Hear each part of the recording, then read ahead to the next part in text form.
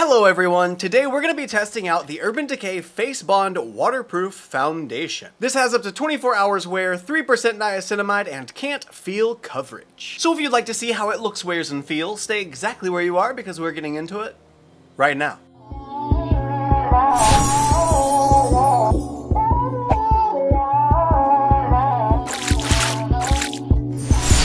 Oh, this is apparently a self-setting foundation. Water, sweat, and humidity-proof, smudge and transfer resistant, no powder needed. I'm probably still gonna use powder, let's be honest. But it's cool it's not necessary. 3% niacinamide, formula clinically tested to improve skin texture feel after 4 weeks. I love a good complexion product that also has skincare in it because it's like double benefits. Look awesome right now and look awesome later. And of course the can't feel coverage. Lightweight, medium buildable coverage, and non-comedogenic, so it's not gonna clog those pores. It also has a vegan formula, and this is 1 fluid ounce. I got the shade 12 Light Neutral and I picked it up from Ulta. It's $40, so it's definitely not an affordable foundation, but it's also definitely not the most expensive foundation. Oh, I have very mixed feelings about this. The component is really cute. It's like super tiny. That does not seem like 1 ounce at all. Okay, 1 ounce for $40 really isn't that bad, but when I look at it, this does not look like a $40 product.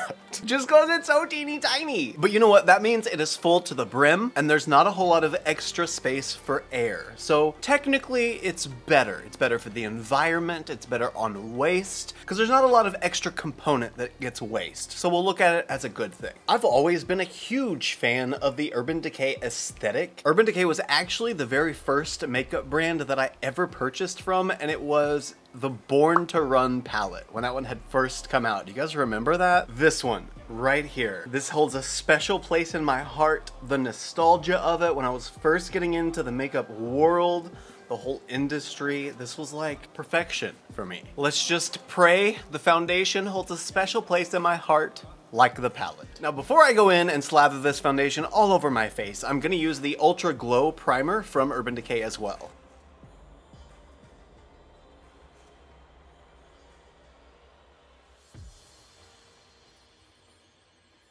Okay, we are primed and ultra glowy, as they say. Now for the foundation.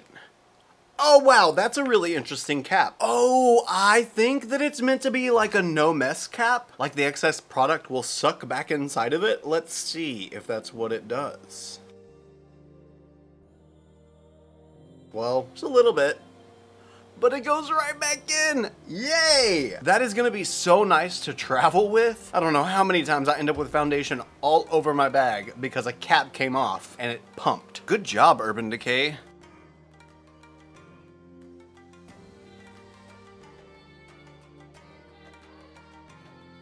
The shade seems to be about right. It's about close enough. A little on the yellow side. But you know, I've been seeing a lot of brands with their light, medium, neutral shade being a little more on the yellow side. Okay, that's not bad at all. That looks really, really good actually. The coverage is definitely a medium right now, more like a light medium, but we know it's buildable, so we can really get it there on the areas we need to. I'm gonna start out with this first layer and just leave it pretty sheer, see if we can make it look more like a skin tint. You know, because some people like that coverage and they want to hide the things, but they don't want it to look like there's anything on their face. So far, this seems like it's natural enough that it looks just like that, super skin-like. Seems to be drying pretty quick too. Yeah, for one layer, just on the outer edges, that's beautiful. But I desperately need more coverage than that.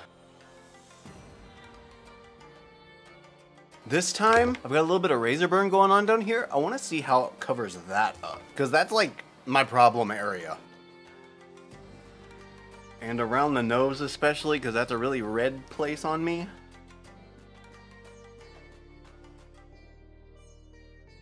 Okay, wait a minute. What? Medium buildable, and it still covers with one layer. That is the kind of coverage I like. Usually at this point, it's almost necessary for me to go in with a sponge just to blend out any brush strokes that are still in the foundation, but this is flawless. I see nothing wrong with any of this. I'm still gonna go with my sponge because I'm a creature of habit, but it looks really, really good. The thing that's kind of blowing my mind is it doesn't feel like I'm wearing anything. It's kind of weird because I can make my facial expressions like I normally would, and I can typically feel product on my face, not like a heavy feeling, but I can usually feel that there's something there. This doesn't feel like there's anything there. And now that I'm going in with a damp sponge and making the foundation kind of damp again as well, it even more so feels like there's nothing there. And they totally were not lying when they said it doesn't need set. At first, I kind of thought that it was maybe a little drier on my skin, which was sort of surprising since I went in with that Ultra Glow primer, but it's not really a dry feeling. It just looks matte. Like it's dry, like it's not wet foundation sitting on the skin anymore. Well, by itself, it has an A+ in my book so far, but will it work with other products well? Let's try the Stay Naked Quickie Concealer with it. And since this is so flawless and I don't need to set it, I'm gonna go kind of sparing on the concealer. I kind of want to try now to see if I can get away without setting the foundation anywhere.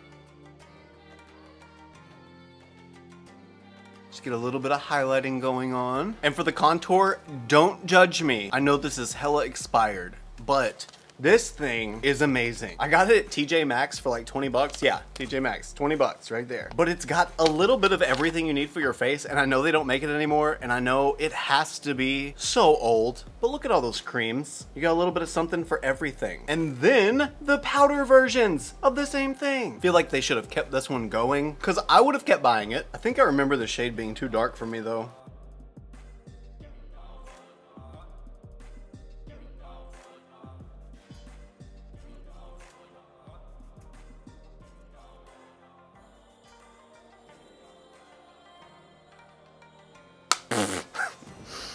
I look pretty ridiculous, but I love it. Then I use my baby sponge for the concealer.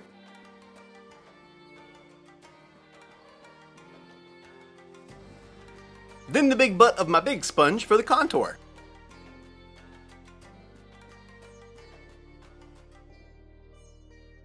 For blush, it's gonna be Hydromaniac and Unhinged. Take a little bit on the back of the hand. I like to use the same side of the sponge that I used the bronzer and contour. Go ahead and just really saturate that. Oh, I love that color so much. Ooh. For cream highlight, it's the Urban Decay Prince Highlighter. And again, back of the hand, butt of the sponge, and top of the face. Ooh, she still had quite a bit of blush left. I thought that I had gotten all the blush off of the sponge. I did not. Or not all of it. I mean, I wanted a little bit left, but not quite that much. Easy fix. We'll just saturate it so much with highlighter, there's no blush left on top.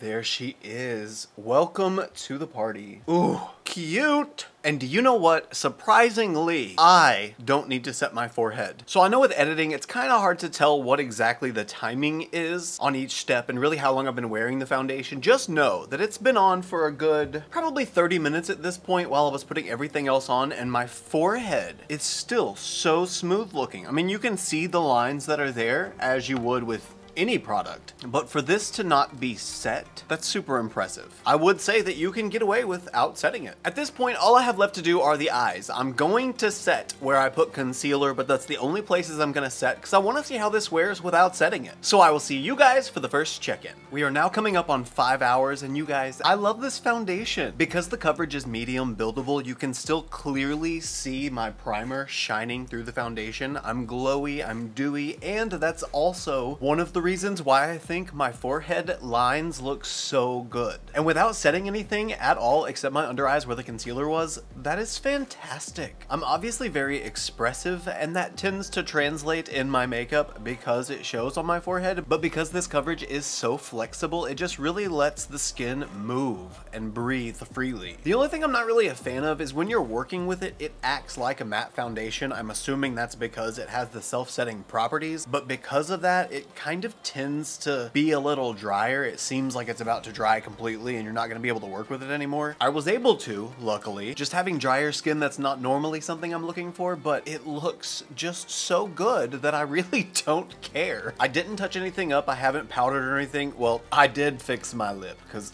honey, it was terrible. Oh, I ate Outback steak and chicken. Ugh. Oh, it's so good. But it destroyed the lip, so we had to fix her. But other than that, the face is as it had been. I do want to see really quick just how it looks after we set it again. It touches up really well. It helps blur everything and remattify everything, but it doesn't smear. You know, some foundations, if you wear them for a little while and they start building up a little bit of oil underneath them, they can kind of move around, especially if you have a glowy primer underneath. This doesn't move at all. It is ready and locked in. It truly acts like a waterproof foundation. It's just a pretty matte formula, so be ready for that, to be prepared. Know that your other products are going to blend a little bit slowly, and you might need to wet the sponge a couple of times to get it going. But 3% niacinamide, it is literally lightweight, and it definitely self-sets. So even though it has that sort of matte feeling when it goes on, I'm gonna say it's definitely a great foundation. I need to wear this to a pool party, and I also need to wear it with a non-glowy primer so that I can see what it looks like both ways. Let me know what you guys think. What kind of experiences have you had with Urban Decay foundations? Seems like I've had pretty good luck so far. Let me know down in the comments. You guys know I'm always hanging out down there with you. And if you enjoyed this video, please don't forget to give me a thumbs up just to let me know that you did. Also, if you like this look and you want to see more looks like them, you can follow me on Instagram, Twitter, Snapchat, and TikTok. My username is the same for everything. It's just ChristopherJMUA. I love you guys so much, and I will see you in the next one. Bye!